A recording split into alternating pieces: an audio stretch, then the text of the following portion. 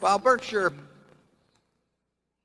would like very much to buy businesses of the same quality and with managements of the same quality and at prices consistent with the 8 businesses that we bought over the last 16 or 18 months.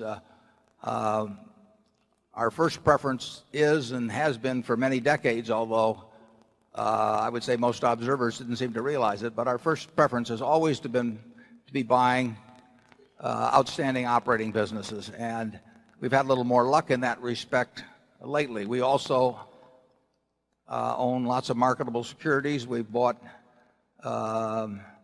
many of those, for example, in the mid-'70s that did very well for us, but the climate has not been as friendly toward making money out of marketable securities. And we frankly prefer we prefer the activities associated with owning and operating businesses over time. So what we hope to do, Marietta, is by the time you're ready to go to college, I would hope that, well, first of all, I'd hope I'm still around. But beyond that, I would hope that we would have, you'll be ready in about 14 years or so. I would hope that we would have another maybe 40 businesses or so that would be added, and I would hope that we would have every business that we have now.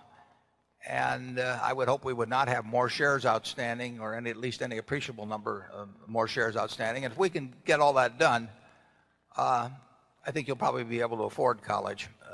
Charlie, do you have anything to add? No. And there's some things in life, Mary, that you can really count on. Okay.